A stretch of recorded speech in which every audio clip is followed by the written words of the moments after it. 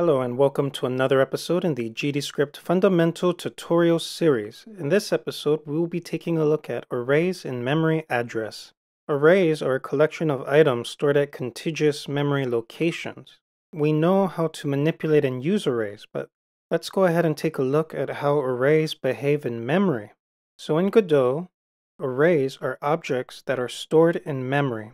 The key thing to keep in mind is that arrays are just objects. Now, this is a basic single-dimension array. As you can see here, we've declared a variable and we've assigned it an array. I like to call these simple arrays because they're just literal values. Before we begin, I need to go over some shortcuts I'm going to be doing in this slideshow. This is because I just want to focus on the memory address location over the whole picture. But to preface, when you create an empty variable, what you're really doing is you're taking that variable and you're pointing it to an area on memory address, and this is what it would look like. You would have a type, in this case array, and you would have a reference count, and it's 1 because one item is pointing to it. Now let's say you do variable another array is equal to empty array. Well, you're really pointing to this object, so its reference count goes up to 2. That's basically the basics of how it looks like in memory. Now another shortcut I'm going to do in this video is the following. I'm just going to put an integer inside a block to represent how it behaves in memory, but in reality, what we're really doing is when we do have an index, we're actually just pointing to another object in memory that of course keeps count of its reference or reference count. So when we go ahead and add a value, in this case 1, what we're really doing is we're pointing to that same object in memory and we're increasing the reference count by 1. And of course, when we go ahead and change that value, we're just pointing to a different object in memory and changing its value, adding a reference count of 1 and decreasing the reference count of the other. Now this episode, we only really care about the reference count, or rather the location and address memory of the array, rather than the address memory of the values. So that's all I want to do is just preface, but we're not going to pay any attention to this. All we care about is when I do shorthands, it's really representing this. But even when I do shorthand, our main focus for this episode is just the memory address location of the array and not the memory address locations of the values. This is what a simple array, or rather our myArray variable, would look like in memory. As you can see here, we have our variable myArray, and it's actually pointing to somewhere in our memory address. Keep in mind this is a basic simplification of how arrays behave in memory, but nonetheless, this is how it would normally behave. Variable points to a location memory address. We have our indexes 0, 1, 2, and we have our values 1, 2, 3. Keep in mind that location memory address starts at the beginning of your array. Now let's go ahead and take a look at what happens when we try to assign that variable myArray into a different variable. In this case, our new variable copyArray will be assigned the values from myArray.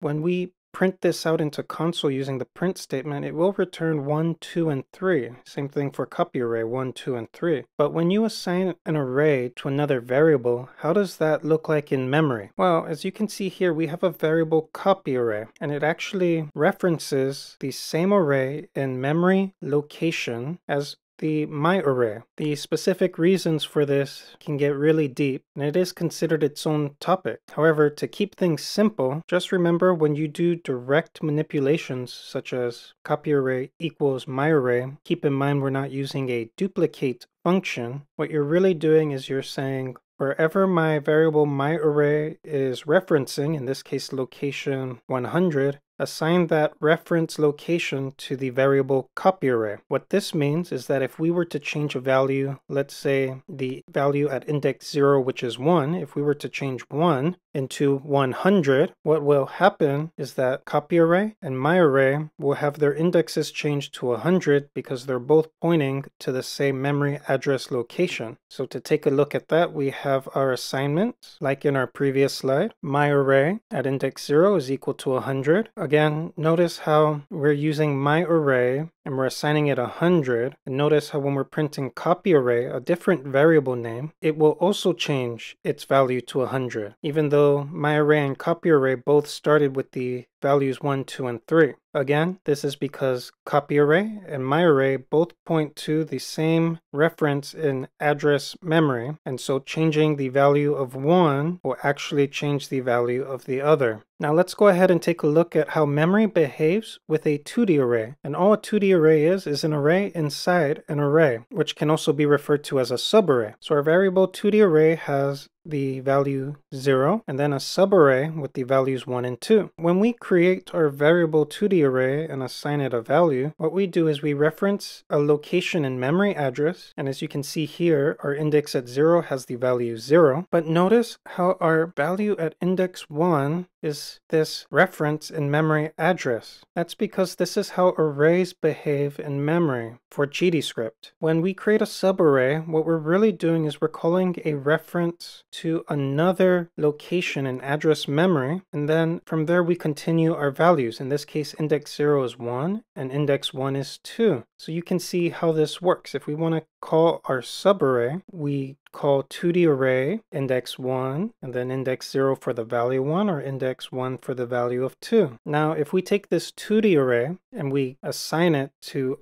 a new variable, in this case we're calling our new variable copy2d, this is what it looks like. What we're doing is we're taking the reference to location address memory and we're assigning that location to our copy2d. So they both point to not only the first section of the array, but also the subarray. So if I were to change a value here, instead of 1, we turn this into 100. What happens is when we do a print statement to either copy2d and even 2D array, it's going to show 0, new value, and then 2, because we're referencing the same location address memory for both variables. Now this is where the duplicate function comes into play. Many times when you create a variable, you do not want to share the values between two different variables. The whole point of variables in most cases is basically isolation. Isolation meaning when you change one variable, you should not be affecting other variables. So the duplicate function comes with two choices. You can do a shallow copy or you can do a deep copy.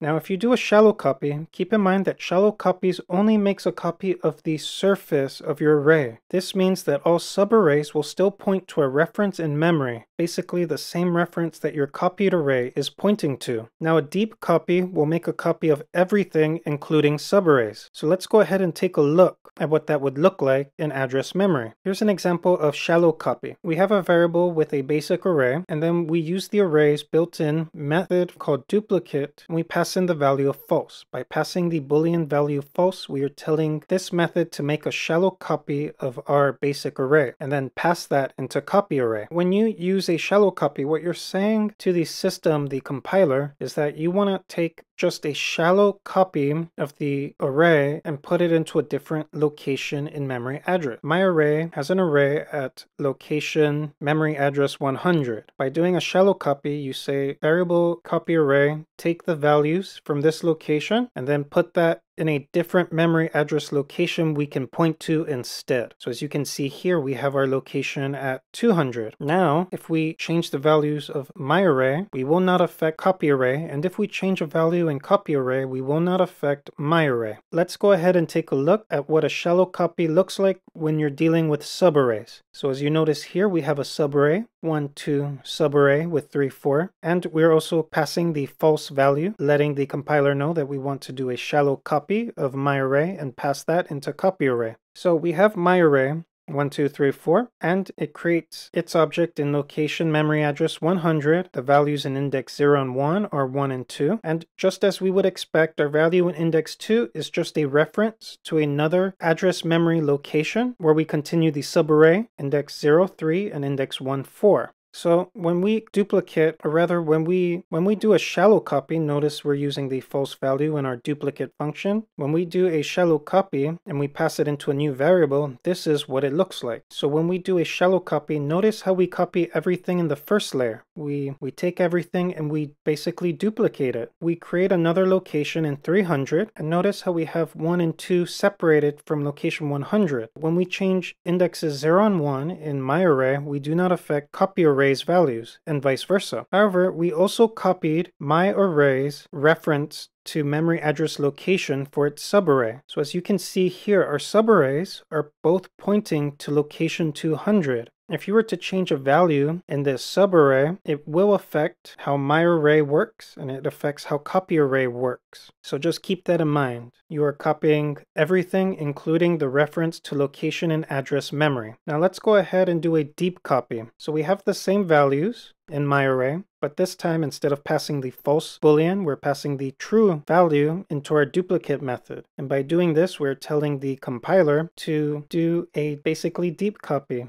Take all the values, take all the subarrays, and give them their own separate memory address location. So again, when we create my array, we're creating it in a memory address location, and we're creating a subarray in a different memory address location. Let's go ahead and take a look at a deep copy and how it looks like in memory address. So when we use the duplicate method and pass in a true boolean, what we're telling the compiler is we want to do a deep copy to my array, and then we want to pass that value into copy array. So what that does is we look at the memory address for my array and we say, okay, let's copy this and put it into memory address 300. But when you do the copy, you also look at its references, and then you go to the references and you say, hey, let's go ahead and take this subarray and we'll add it to a new address in memory location, where we will then pass a new reference to our copy array, basically the array we want to do a deep copy for. We pass the reference value or the new reference to memory address location to the new array. So that's how we get the value 400. There's a lot going on, but just know that at the end of the day, this is what it looks like in memory address. So now, when we change the subarray of copy array, we will not affect my array's subarray because the subarray in my array is pointing, or rather referencing, an address location that is not the address location our copy array is pointing to. So in this case, we're pointing to 200, copy array is pointing to 400. When we do this copy, we get the same exact values. If we were to compare them for equality, they would be equal. But if we were to compare them to their memory address location, they'll come back false, because everything in the deep copy is pointing to a different address and memory location versus our original array. Well, I hope you learned a lot today. Thank you to everyone who has subscribed to my channel, and thank you for clicking the like button. There is no GitHub project for this episode, so I hope to see you in the next episode. Have a wonderful day.